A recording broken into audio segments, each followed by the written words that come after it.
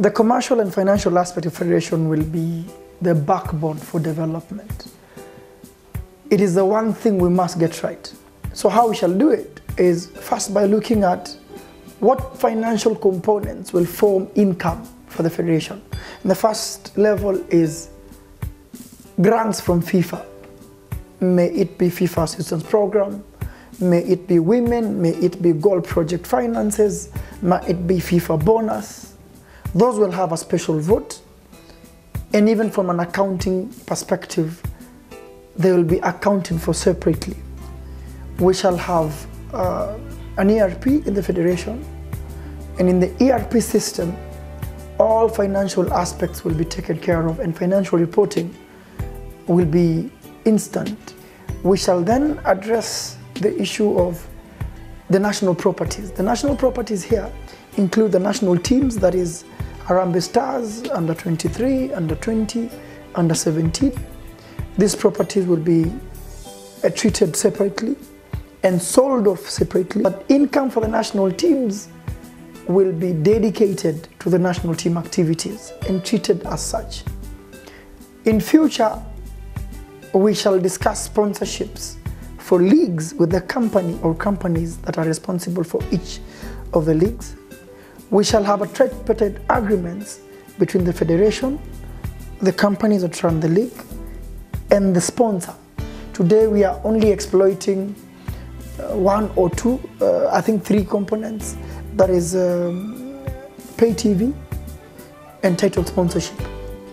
We would like to exploit radio partnership, mobile and IP with the relevant partners who can exploit the same. Betting is a big area that we can exploit.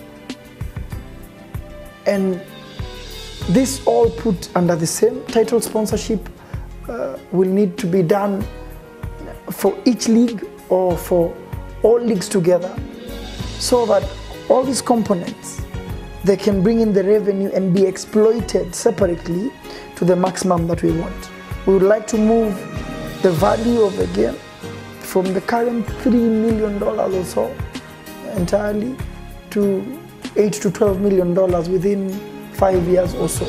We shall have a cup tournament for grassroots football like the Champions Cup or Sakata, which we shall exploit as well with one title sponsor and broadcasting partner for free to air and for pay TV.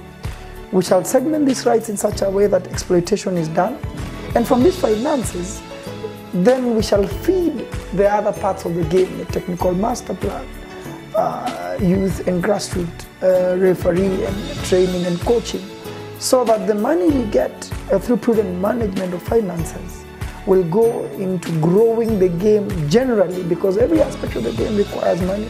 And so this is an area we must be very keen in how we want to work and how we want to drive forward. And so the financial repackaging of the federation will be very important. We shall have committees that approve these budgets.